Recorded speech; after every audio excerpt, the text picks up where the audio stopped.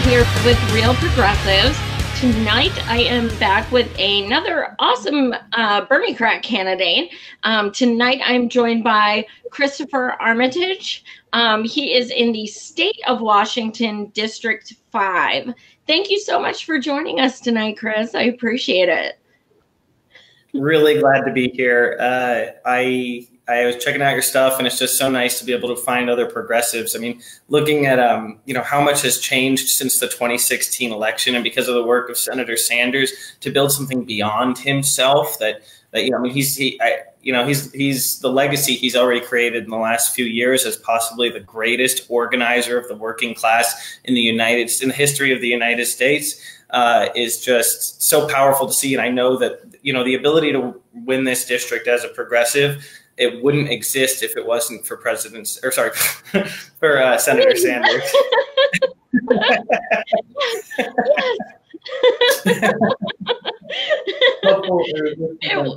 That was an accident. Yeah.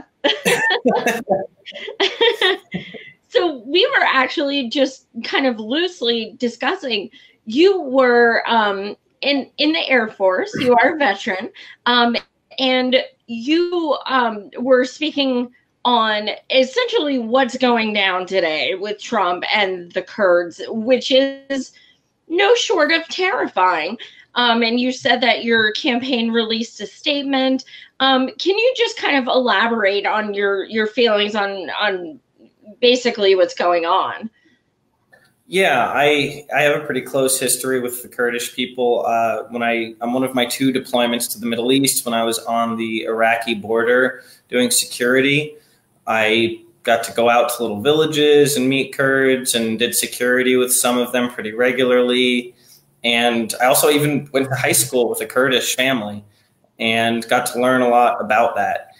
And seeing what's happening right now because of President Trump's impulsive decisions and probably corruption related, it's people's lives are being sold. That's one of the big things in our campaign is we talk about not for sale, and whether it's our representative here, Republican Kathy McMorris Rodgers, or President Trump, they're selling human lives. They're selling our health. They're selling our ability to have housing. And on a deeper level, they're selling what we were promised when this nation was founded, the aspiration that we could pursue life, liberty, and happiness. And so people are going to needlessly die. The suffering of millions, the death of millions over the last few years that rests on the words and tweets of someone who does not use their words or tweets carefully. Absolutely.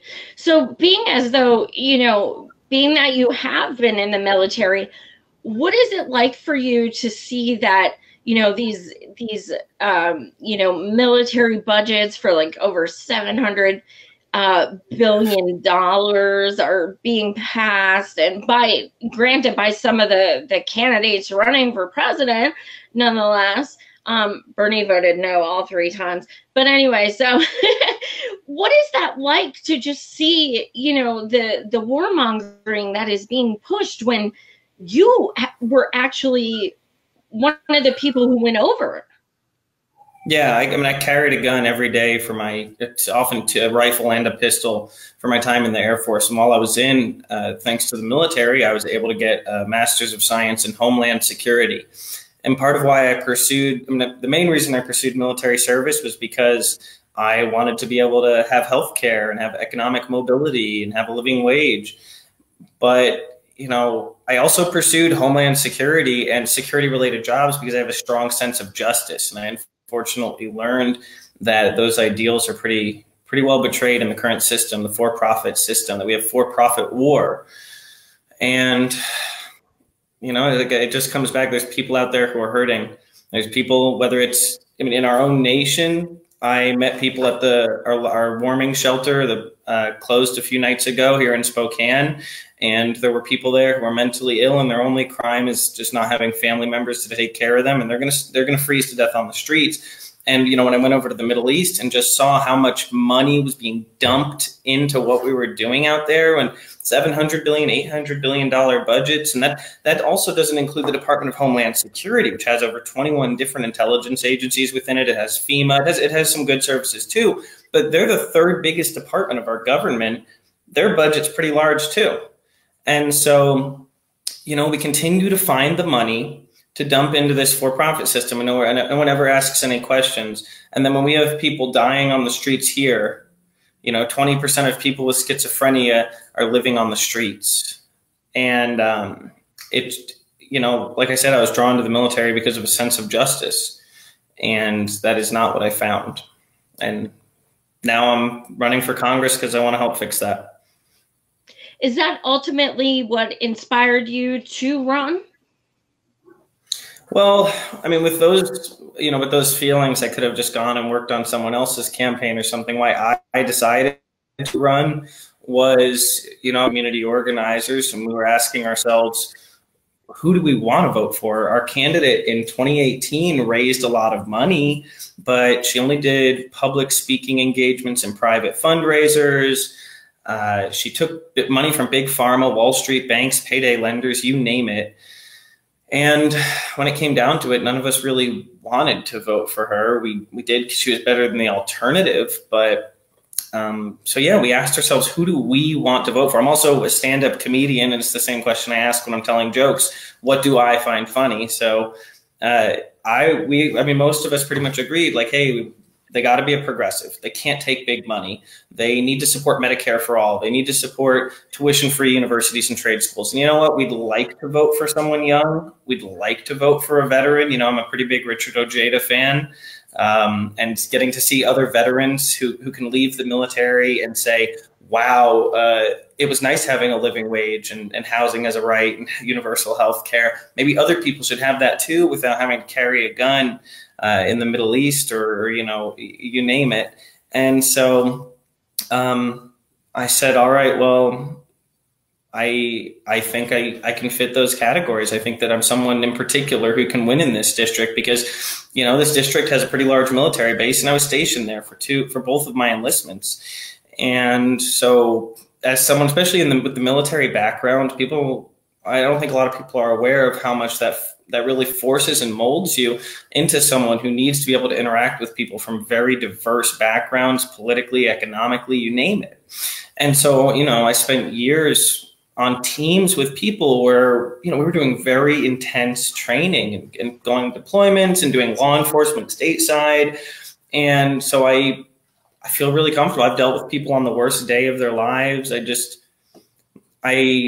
raising my hand here just like I raised mine for the military because not everyone can serve in the military and not everyone is the best candidate to win a race. But I believe I'm the right person for this job because of my background and because of my experience. And also as a working class person too, I'm not just going to wait around like the Democrats in our district who just are like, okay, who has money?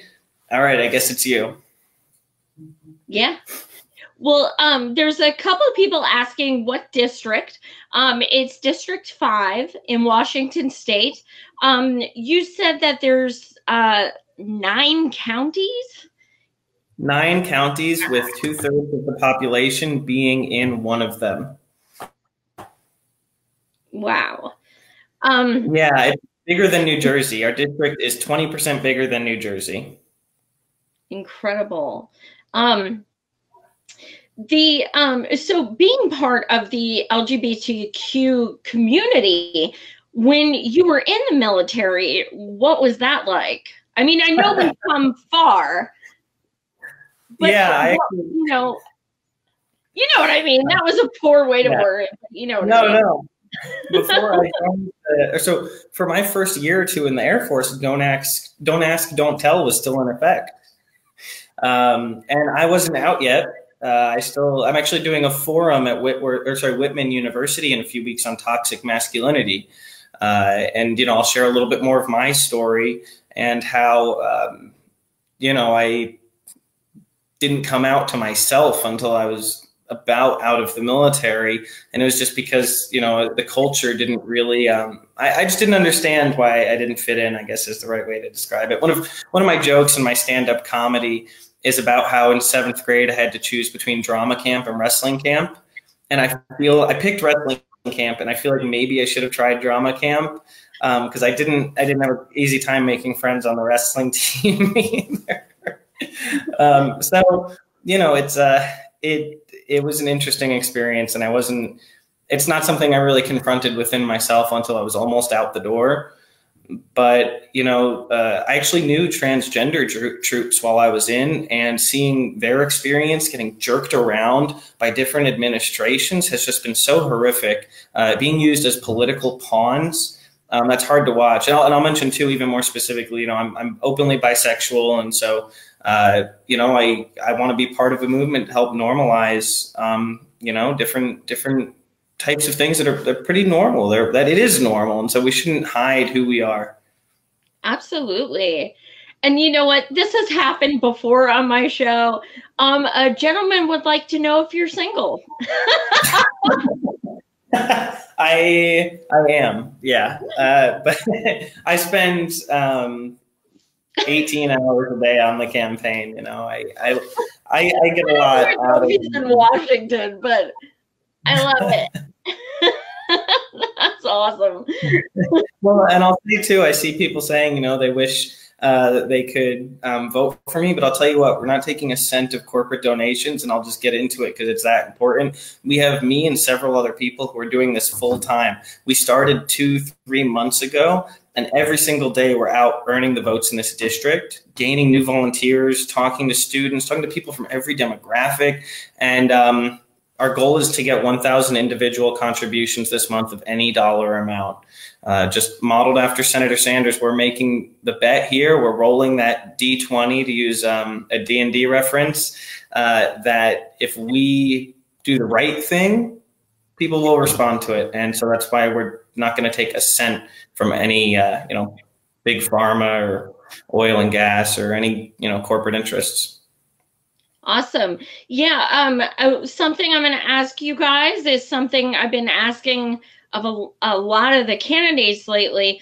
If you guys can sign up to even donate $1, $5, $3 every single month, then it definitely helps progressive candidates.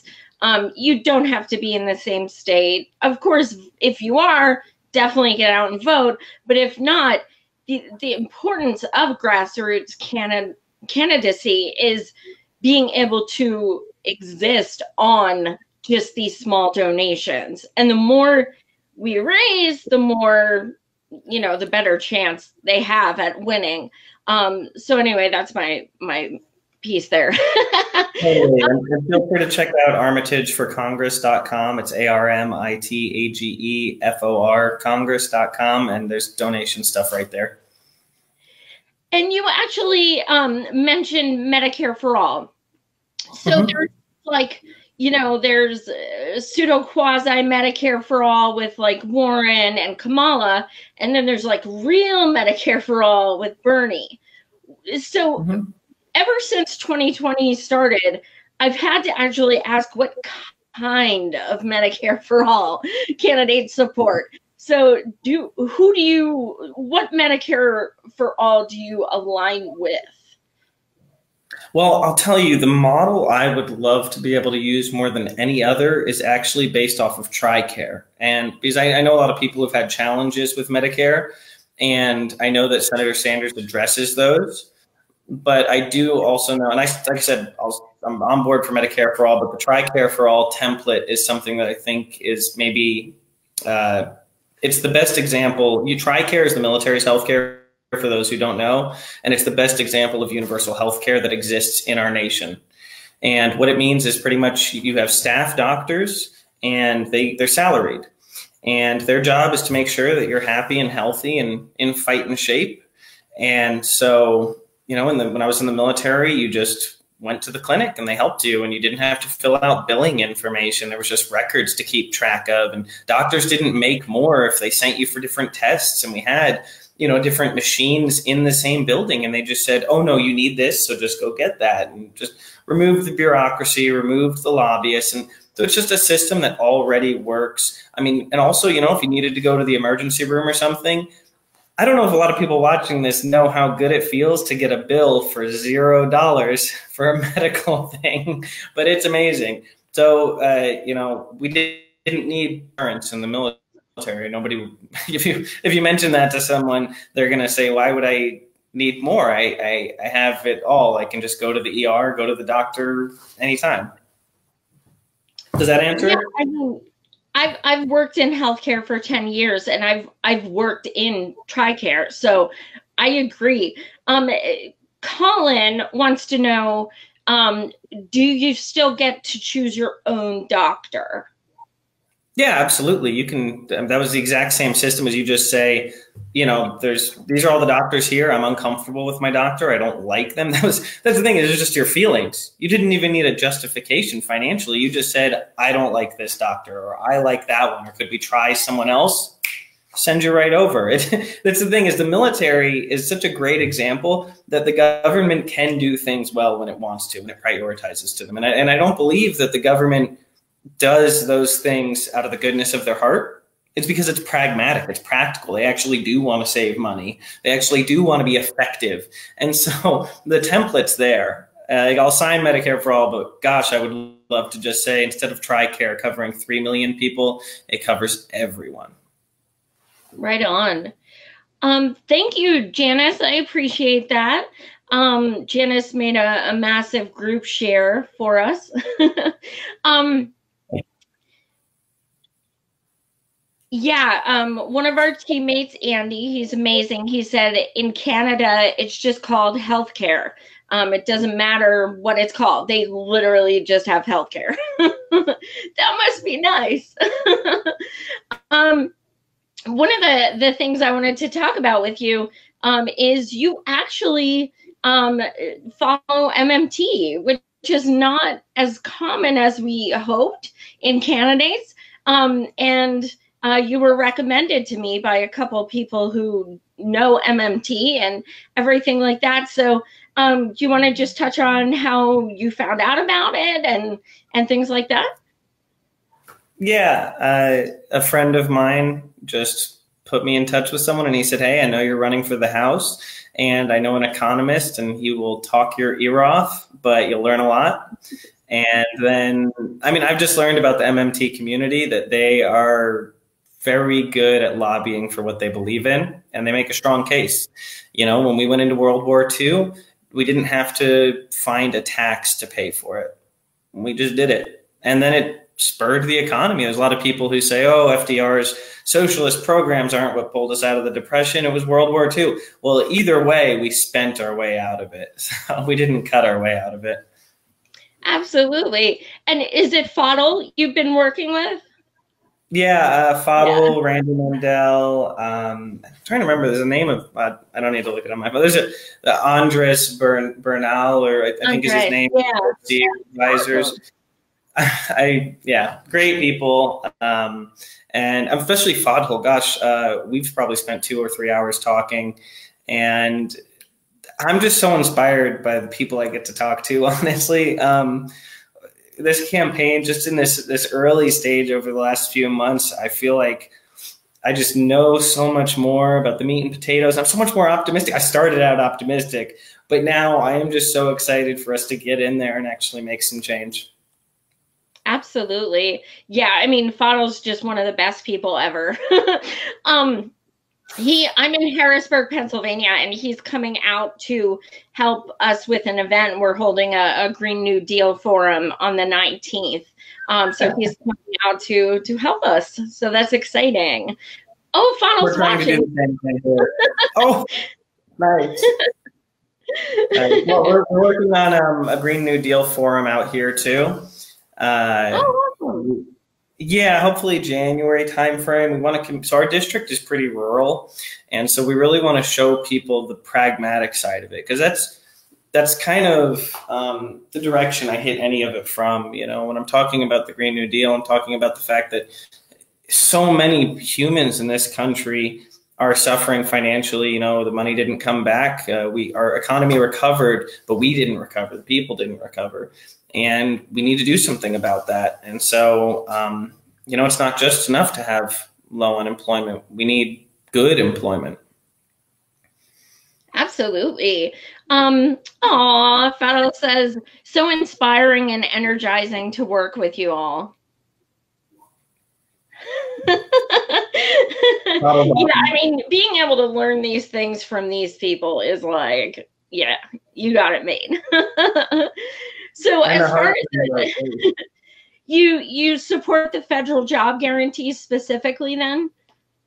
That's actually the part I mentioned the most. I probably say federal jobs guarantee in my messaging more than I say Green New Deal. Yeah, same. So, you know, with the Yang Gang and everything, you know, UBI is the way to go, and federal jobs guarantee, you're going to end up being construction workers and, you know, all this stuff. How do you explain to people the benefits of the federal job guarantee? Yeah, well, I'll say too, though, that as far as, you know, between the UBI or the federal jobs guarantee, I mean, gosh, I had a commander who used to say the best answer is the right answer, the second best answer is the wrong answer, and the worst answer is no answer. And so I like that they're putting out an answer, you know, let it rise in the marketplace of ideas, but we are all to the left of President Trump and the GOP. 99% of Americans are. And so, you know, I definitely don't spend too much time, you know, pushing one over the other, but I do believe in the federal jobs guarantee, and that's what I'm a proponent of. And so, you know, how I bring it to people is I say, you want good jobs. It's what brought us out of World War II. It's what built the middle class in this country. Why do we have to be building bombs? Why can't we build sustainable energy sources? Does one have more economic value than the other? Well, actually it does. Sustainable energy sources. In one morning on a Syrian airbase, we dropped almost $100 million worth of bombs. In one morning. Yeah, and, you know, go back to the military budget. I mean, that's a jobs program that offers economic mobility to people. It doesn't get much more socialist than the military, and I wish more people would realize that. And Syria doesn't even really have an army. No. We just bomb them anyway. Oh my God. Wow. Hey, Andy, I think Chris wants to be banned. So you can take care of that, bud. Thanks. I want to be banned? No, not you. Oh, okay. Good. Oh, we got a Trump Pence 2020. All right. Here we go. All right. The other day, I was talking to a Trump supporter, an anti-vaxxer too. And we sat, she brought her kids out because I have a lot of libertarian friends, actually. I'm friends with the state chair for the Libertarian Party of Washington State. And we have great conversations because when you don't receive corporate money, you can actually have a good faith discussion of what's best for the country. And that's what, you know, with President Trump or with any Republican, if you take corporate money, I can't trust a word you say. And that goes for Democrats too. It goes for any party. In fact, I endorsed a libertarian candidate out here in Washington because his Democrat opponent takes corporate money and he doesn't. And that's where we can have a discussion. That's where this country can move forward. So, you know, if that Chris person wants to ask any questions, they're welcome to. But that's my starting point, is disagree with me all day, but know that these are my sincerely held beliefs. And I you know, they do come from me. They're not coming from the DNC. They're not coming from corporate donors. Absolutely. Yeah, he's hurling insults. So he said from there. So I'm not really sure what that means, but you know, these damn hippies and their patchouli, or I'm not sure what the hell he's talking about. But deodorant's overrated. Get me on the record saying that. We can make a poster. Deodorant is overrated. That's what my mother-in-law says. She's like, you know, I read these articles. I'm like, yeah, don't tell me that. I mean, thankfully I can't tell, but I digress. So as far as other parts of the Green New Deal, what else do you find important as far as let's say in Washington, even in your district, what environmentally do you think you need to focus on first? Our water and air is being poisoned. We have a Native American reservation out here with incredibly high cancer rates.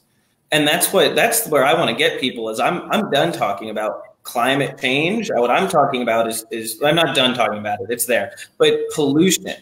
Because these rural communities, and there's a difference between farming communities and rural communities. Rural communities take up much more space than the actual farming population, especially with factory farms. But you want clean air and water. If you're a hunter, if you're a fisher, if you just love the beauty around you, as so many rural communities do, you want clean air and water. And I almost feel like we're hurt by bringing it to climate change, because then you can get into the weeds on science, and everybody has a YouTube video or a study that they can pull from. But we should all agree that we want clean air and water, that we don't want our, that I have friends who on the campaign that they were in, they were somewhere in Southeast Asia, and they were in a small village, and the water supply was being poisoned by just some pesticide that was leaking in there. And then they went back to California, and their town was warning people not to drink the water because that same substance was leaking into the water in California. That's where we're at. Yeah. Wow, that is incredible. Yeah. You bring up a really good point. If there's some way we can kind of change the narrative and talk about how we need to work on things that are already happening and then make it sustainable by continuing the Green New Deal, that's actually a really good idea. I've never heard anyone bring that up. What else is going on as far as how many candidates are you running against? Is it just you and the Republican incumbent? Oh, yeah. Well, we need money, because right now it's just me versus the Republican incumbent. She's homophobic.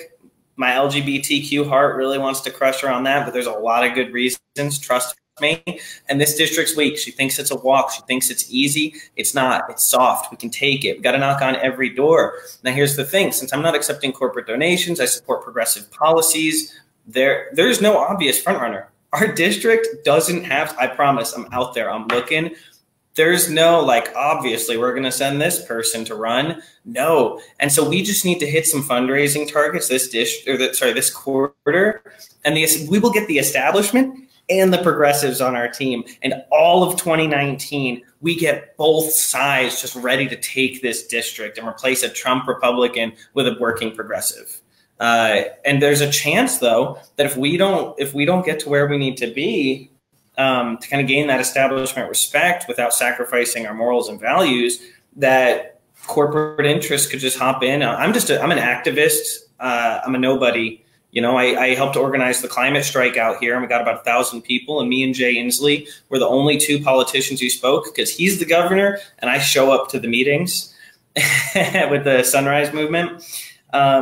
But there's a chance that corporate interests could swoop in, grab a nobody, and just start throwing money at them, even if they know that it'll tank both our chances, because they'd rather a corporate Republican than a working class progressive who serves the needs of the people.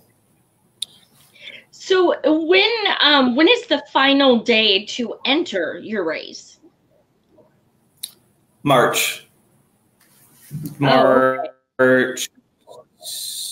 Exact date, because I don't have it off the top of my head, but it's in March to get on the ballot. I mean, technically you could be a write-in. We do open primaries, by the way, out here. So I'm not going head-to-head with any Democrat. We could end up with 2 Republicans in the general, 2 Democrats. It's completely open. But like I said, we're gaining the steam, and the support's there, and the people want to support the truth. The truth can win in 2020, because that's what people want. And the Democratic leadership here, I don't know if it's other places, because this is what I know is Eastern Washington, but the Democratic leadership up here, there's no sense that they should mentor people or guide them. And the Republicans, it's like we're the rugged individualists and they're the communal people, because the Republican Party in this district is training people. They're moving them around. They're like, we think you got potential. Let's stick you over here. And then eventually when this person's ready to retire, we'll move you there. And we're just, I say we, because that's my party, is they're just like, what rich person's going to show up? I mean, our candidate in 2018, they can't even guess why she lost. They're like, oh, she raised so much money and she lost. It must be unwinnable. No, she was elitist. She was overheard saying, if I lose, I'm going to sell a few of my houses. She wasn't approachable. There's just so many anecdotes about, public speaking engagements and private fundraisers. She didn't get out with the activist community. She didn't engage with people in that way. Just because you have money to throw at college students or people of color doesn't mean you're going to get their vote. You got to go out and earn it. Absolutely. Rant over. No, I agree. Christy, he is in Washington State, District 5. Andy, I'm trying to concentrate. Andy said, did you know that MAGA hats were first invented to hide lobotomy scars? I can't, Andy. He's my sanity. So as far as prescription drugs, do you guys have a big opioid problem there? Not as much as other parts of the country. So I'm actually originally from New York and New Jersey. I've lived here for about 10 years. This was my first duty station was in our district. So I know the Rust Belt pretty well from my upbringing. Much more out there. In our district, the opiate epidemic just hasn't hit in the same way. Our median income is not where it needs to be. The cost of housing is skyrocketing out here. And wouldn't you know it, most of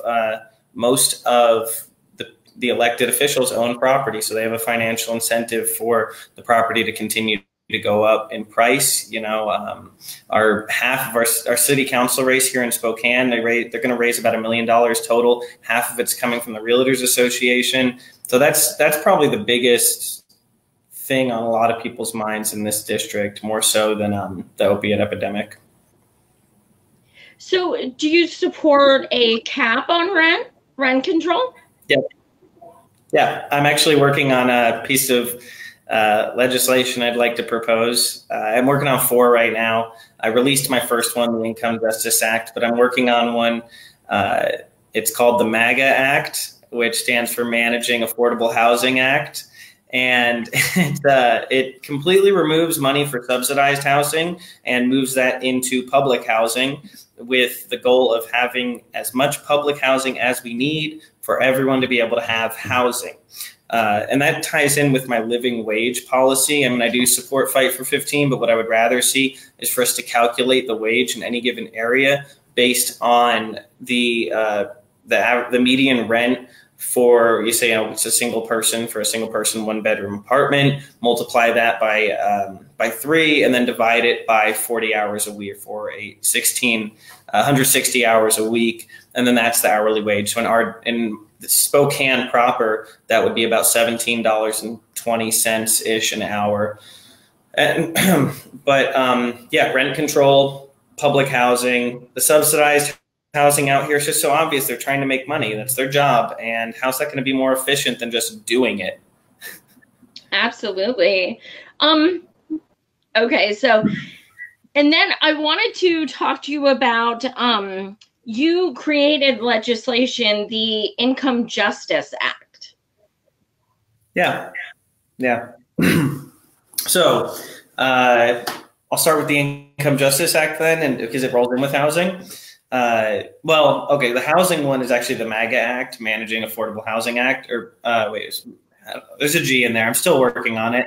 I want to give it a fun acronym, steal it from the right, but that one's all about rent control, public housing, and ending subsidized housing and replacing it with as much public housing as we need, rolling that in with living wage, where with the rent control, you're looking at 3 times the median rent in an area, and then just multiplying that by 3 and dividing it by 160 work hours, and that's your minimum wage. Here in Spokane, that's about $17.20. And actually, that reminds me of a really fun quote, because I'm totally on board for Fight for 15, but the first victim of authoritarianism is nuance. And that's what's been lost in so much of our political discourse. Suddenly it's, are you for or against the Second Amendment? Are you for or against abortion? Every issue is just chopped into this for or against category. And that's not really how things work at all. And I think that's why I'm able to get the support I am across the political spectrum, is because without sacrificing any ounce of my morals and values or policy specifics. Now, the Income Justice Act it requires 51% non-executive employee ownership of all publicly traded companies, because what better tool can you give unions than the ability to fire the CEO with a vote? It also institutes the baby bond, which under my bill would be $1,000 worth of U.S. Treasury bonds given to every child born in the United States, accessible only to them when they turn 18. So it's accruing interest over time. It also has a cap on executive pay. Now, this is where me and Senator Sanders disagree. His executive pay cap is 50 times the median employee's wage. Mine is 100 times the lowest paid employee's wage.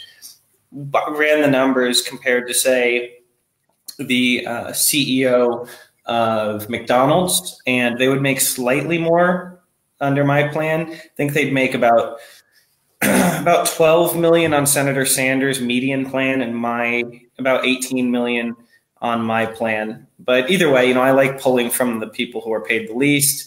He's going for median. Either way, it's cool. So that's the rundown on the Income Justice Act. I do definitely like the idea of the lowest paid. I definitely like that because, well, I'm in Pennsylvania. The minimum wage is still $7.25. That's insane. That is absolutely insane. I can never live on that, especially if I had kids. That's crazy. Now, in Washington, I know Seattle, but in the whole state of Washington, is it 15 minimum? No. Here on the east side of the state, it is right now $12.50, or sorry, $11.50. They're working on bringing it up, and Washington State's one of the most fiscally responsible, progressive states in the entire country. It's so impressive. Yeah, we're not at 15 here yet. We're at $11.50.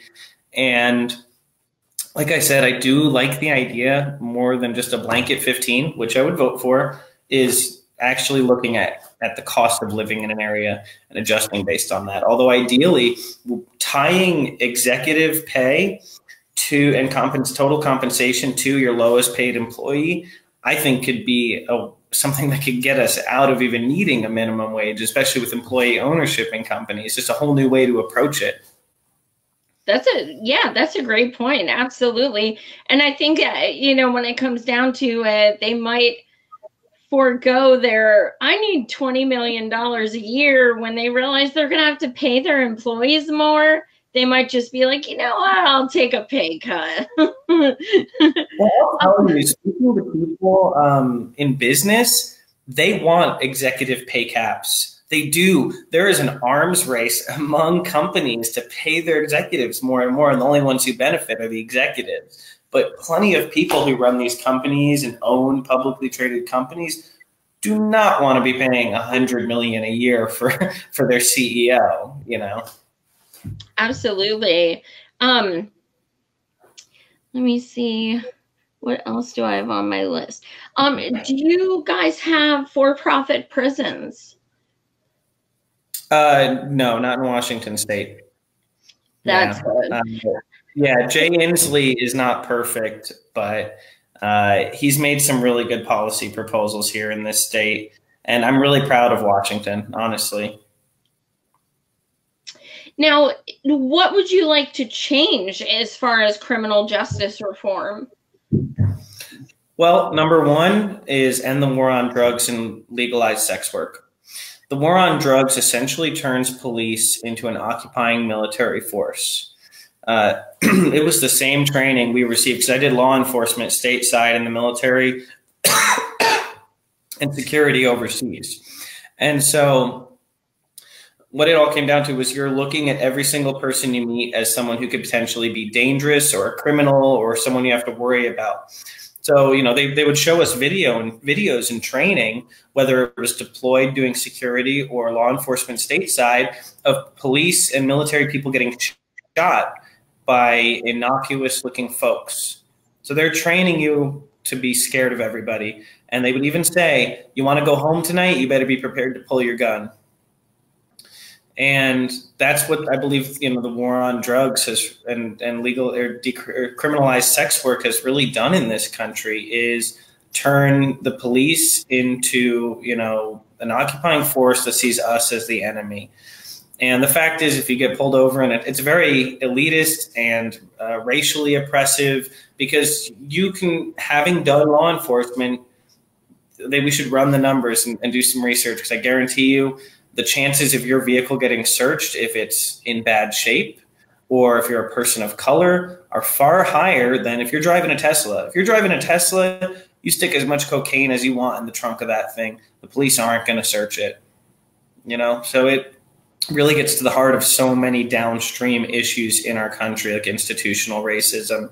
And again, it's a money pit. Heroin has gotten cheaper in the last 30 years. What else has gotten cheaper? We continue to dump billions of dollars into the war on drugs. Maybe we should dump billions of dollars into a war on pharmaceutical drugs, and they'll get cheaper too, huh?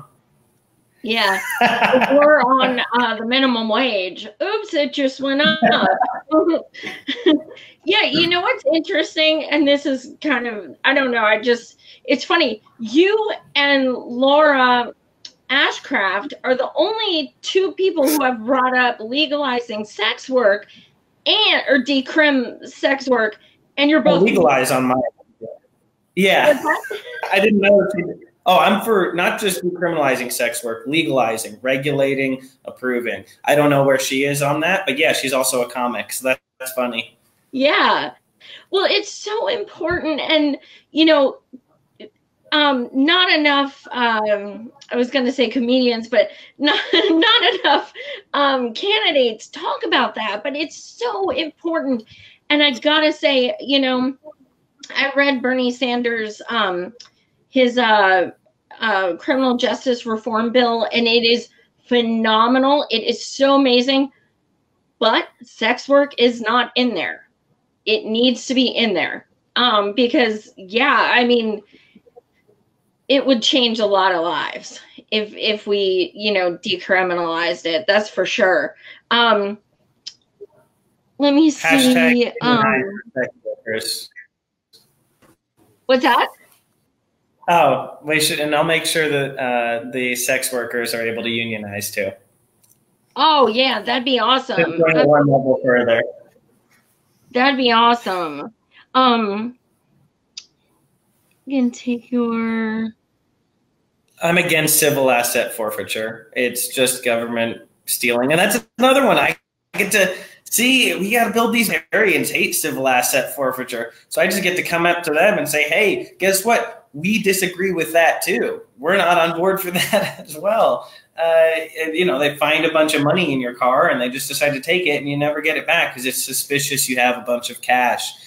I'm pro freedom, but I just believe you need to have health care to be able to pursue life, liberty, and happiness. Like the legal structure, when I'm framing this to conciliate libertarians especially, is this is the order that these matter. Life is more important than anyone's liberties, and liberties are more important than anyone's happiness. And that's been for the entire history of the United States, that each one is more important than the subsequent one. Absolutely. So speaking of, let me see, Texas working in medium security. Not entirely sure what you mean. But we've all been seeing the news now yesterday and today in Texas with I'm not sure how to pronounce his name without looking at it, Botham, with the gentleman who testified has now been murdered. My feeling is, I don't know how much you know about it, but my feeling is that an independent investigation needs to happen because there's definitely a lot of racism in that with cops, period. I don't know if you've had a chance to dig into that case, but I think that's what this gentleman's referring to. Yeah. Institutional racism. That's what I think. It's important to bring the conversation away from who is racist to what is what creates racism. What are systems that, because we understand, like, if you grow up in a certain environment, you're far more likely to end up with drug addiction issues. Well, the same goes. I saw it when I was in the military, where, doing law enforcement, where the system creates patterns and pathways where it's just, that's the natural way for you to go. So as far as the witness who was killed, of course, we need sources outside of the police department to look at it. And, the expression, one bad apple spoils the bunch. I don't think people do enough digging on that, and it's really relevant to law enforcement in particular, because if you leave one bad apple, then it will spoil any apples you put in after that. You have to get rid of all of the apples and put new apples in. And we experienced that in the 70s, especially when a lot of criminal activity and corruption was going on in many police departments, where eventually they realized you just have to fire every single person in that department and hire all new people, or else the corruption and racism will just continue. But so much of this is downstream, in my view, from the war on drugs and criminalized sex work, because it's a war on poverty. It's a war on the people, because rich people don't use less drugs than poor people. That's just a fact. Intergenerational wealth is one of the greatest causes, or has one of the highest levels of association with criminal behavior, but they're above the law, because in the United States, you get as much justice as you can afford, and most people can't afford justice. And so, I think so much of it's going to come from demilitarizing the police, which ties back with that.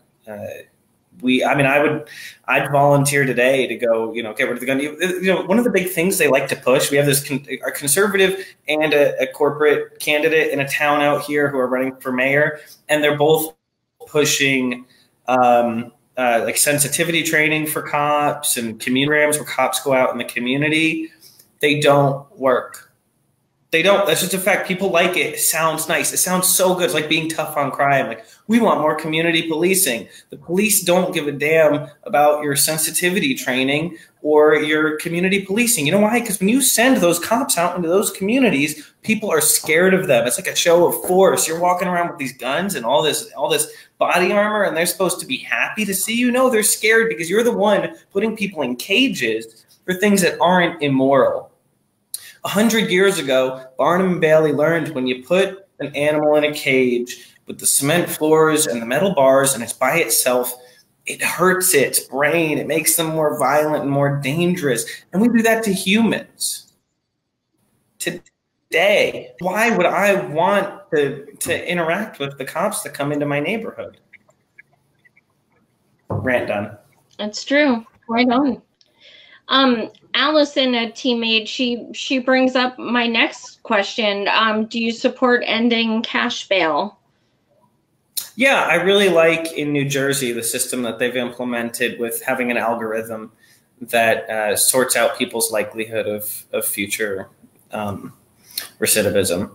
And that seems to work pretty well. Cash bail is just another, classist, elitist tool. Not on board for it. We know that you can just put together a formula and guess how likely someone is to run away or stay there. So yeah, absolutely. Is there anything else you would like to add that we haven't discussed? Let's see. Don't give me that smile. Well, because you can get it. See, that's what's going to let you win right there. Did you guys see that? That's what's going to get him to win. Thank you. So what are we going to do? Well, I guess I'll close just by telling the story of, what really brought me into politics. So my mother has lupus, and so, she has a lot of health issues. And I remember being deployed to the Middle East and, on my first deployment and seeing how medical bills were popping up, and she was getting all these co-pays and all the stress it put on her and a lot of people in our parents' generation, or my parents' generation. I'm 27, by the way. You know, they feel like a failure if they can't give absolutely everything needed to the people they love. And so I can only, you know, I feel it even talking about it, how much that probably hurt my dad and still hurts him to this day. You know, that every bill can't be covered medically. And, you know, that doesn't make anyone a failure. That doesn't make them less worthy or less good. My parents are hardworking, smart people, and people in my community are. I mean, every day on Facebook, I see people who are suicidal because they can't afford to get treatment that they need. I met with somebody who was a drama teacher for 40 years, and he told me about how a student hurt their, and the mother, he knew the mother was going to have to choose. Are we going to get an x-ray because x-rays are expensive, or are we going to buy food for the next week? Because that's what co-pays do to people. And so I'm here, I'm doing this because when you have someone who's wealthy and entrenched in the system and in it for themselves, regardless of what letters next to their name, they're not going to fight with all of their heart to make these changes. They're just not. We need someone who knows the pain. And, you know, my opponent's community is wealthy people who are just detached from what all of us are going through. I know what it's like to make minimum wage with a master's degree and so many other things, and to see the pain in my community that's caused by their decisions. And so she goes to her community and she looks them in the eyes and they're like, yeah, you made us all richer. And when I'm in Congress, I can come back and I can look my friends in the eyes and I can say, these are the laws I co-authored for you guys, then for my family and for everybody. And so that's why I'm here. And I hope, you know, if this is something you believe in, even if you're not in my district, it's still one vote in the House that believes in these things. So consider, you know, you can go to armitageforcongress.com, or you can go to Act Blue and search Armitage for Congress, ARMITAGE, because after 2020, we can't have corporate Democrats running the show. We need every progressive body we can get in Congress. So thank you very much. Absolutely. Yeah, I mean, most of us are Bernie supporters, but we all know he can't do it alone. We need people like Chris to be in there to actually help him pass things that are progressive. So yeah, definitely follow him on Twitter, Real ARMI. Is that correct? Oh yeah, Real Army is on Twitter. Yeah, okay. Army is like my nickname. My friends call me Army. So Real ARMI on Twitter. Totally. Okay, sweet. So you guys follow him there. Go on his website. Also, you guys know the drill. Send this to anyone you know in Washington, or share it and tag them, because this is the point of independent media. We have to get these people's names out and make sure that people know what they're about. Thank you guys so much for watching. As usual, Thursday I have a woman named Taylor Hudak. She is one of the organizers for the Vigil for Julian Assange. She's going to be here. We're going to be discussing what's going on currently with him. She works with Julian's mom. So we'll be talking about that. Next Tuesday, I have Jason Call. He's a Bernie-crat, so he'll be joining me then as well. And I have two people who I'm just like literally fangirling over, but I'm not going to mention them yet because, yeah, I'm going to be like that. I'm too nervous that it won't happen. But I was fangirling, let's put it that way. But thank you guys again for watching. I'll probably do weekend review tomorrow night as well. Thank you so much, Chris. I appreciate it. You're amazing, and we wish you best of luck with everything. Thank you. Look forward to talking again. Appreciate you having me. All right. Take care.